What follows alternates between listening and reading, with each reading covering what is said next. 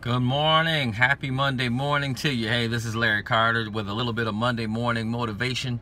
Just want to talk to you today briefly and motivate you on this week to receive the favor of the Lord. Just looking at Joseph's life, everywhere he was in life, he had favor. He had favor when he was in Potiphar's house. He had favor when he was in the prison with the keeper of the prison.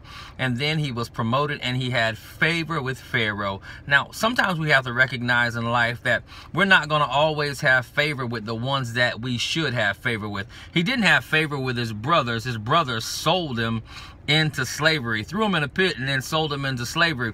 So in life, we have to realize that favor of God is not something that you can work for.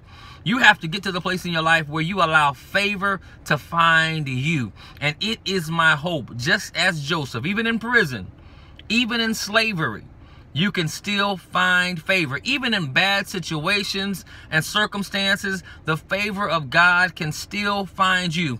It is my hope that the favor of God for the remainder of 2016 would encompass you as a shield, and that God would richly bless you, and that the blessings of the Lord would overtake you in the workplace, in your marriages, with your children, wherever you go, that every place the soles of your feet tread, that you would have dominion and authority, and that the favor of God will go where you go.